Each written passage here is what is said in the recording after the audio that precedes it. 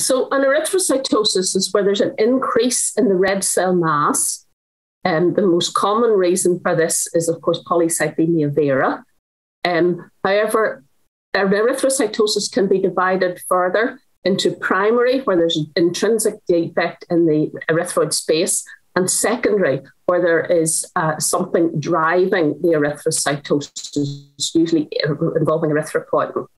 However, there are certain individuals who appear to be born with an erythrocytosis, and in this case, many of these have been discovered to have a particular molecular defect causing the erythrocytosis. This can be primary, as in erythropoietin receptor mutations, or secondary due to defects in the oxygen sensing pathway, high affinity hemoglobins, and other molecular defects.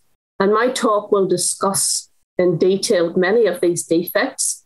I will then look about how we should go investigating such patients, which patients are of interest, and how they should be investigated further. And finally, I will mention a little bit about management of them in the context of these patients are very rare and there's very little evidence of what management should be. However, that will be discussed.